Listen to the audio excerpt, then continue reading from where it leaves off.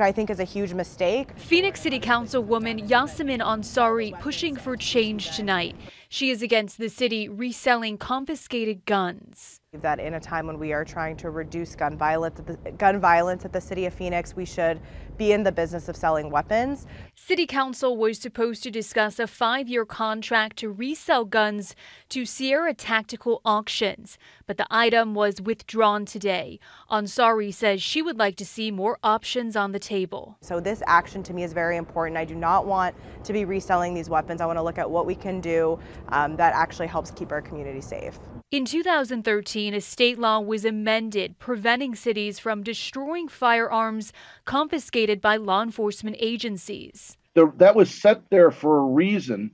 The reason is that the state is the controlling legal authority on firearms.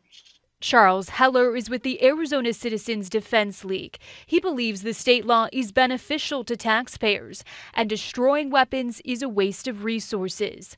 Ansari disagrees. I have been told families find it very offensive. It's very disrespectful. Some of these weapons that we would be reselling may have been used in a murder, in a suicide, in some sort of crime. Right now, the city is keeping those seized guns in storage. Ansari is now pushing for lawmakers to repeal the law on the books in hopes of using those guns for other purposes. I think using them for public art projects, I think I have even heard the ideas of having them be used for infrastructure projects. They could be melted and turned into benches or things for the community.